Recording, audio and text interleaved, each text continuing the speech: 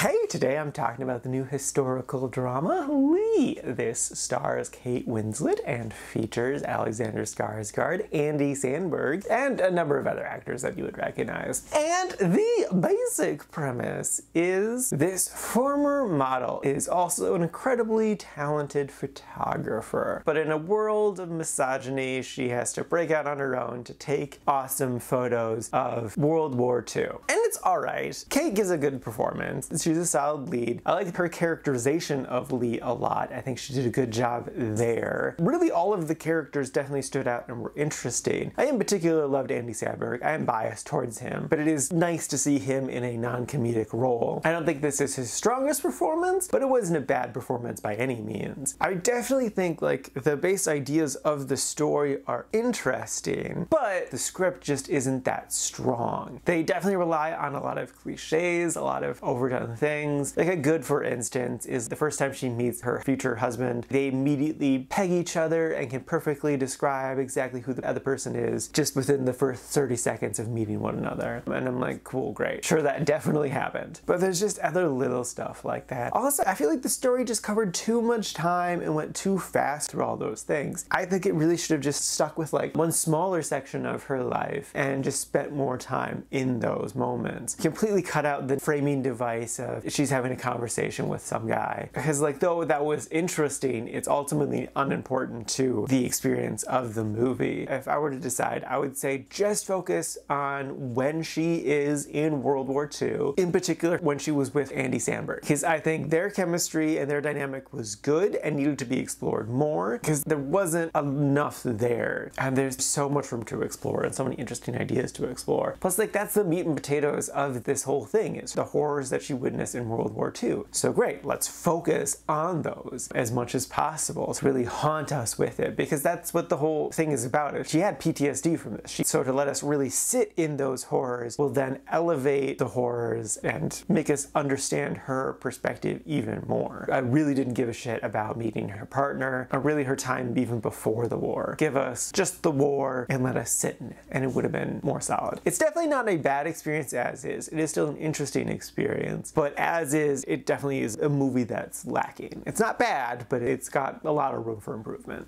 And now for my ranking, I put this at number 61 in the liked section. This is a total of 72 new movies so far this year.